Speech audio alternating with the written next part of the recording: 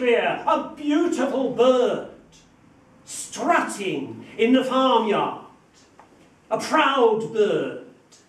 His nails were wichter than the fin coral, and bat-eyed as it were Castelwall. Oh, he said, I have had the most fearsome nightmare. What's all that cackling about? A nightmare, a chicken's nightmare. Pertolot, his favourite wife, comes out. What is all this fuss? What is all this noise? What is this nonsense? My wife, I have had a nightmare. I dreamt that I was walking quietly through the cabbages and my eye was caught suddenly by the fearsome sight of a devil from hell. Oh, and running this way and that way. They went off, away across the fields, and the farmyard went there. The sheep ran one way, the cows ran another way, the dogs were barking. It was madness.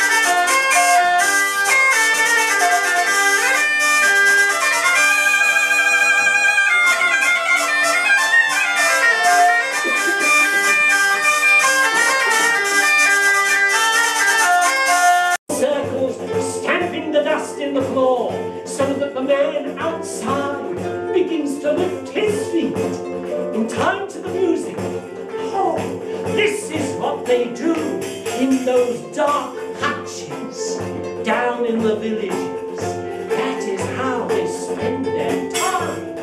And he watches and he observes, and his great power of mind soaks up every detail to take it back to his people and say, this, oh people, is what they do in towns.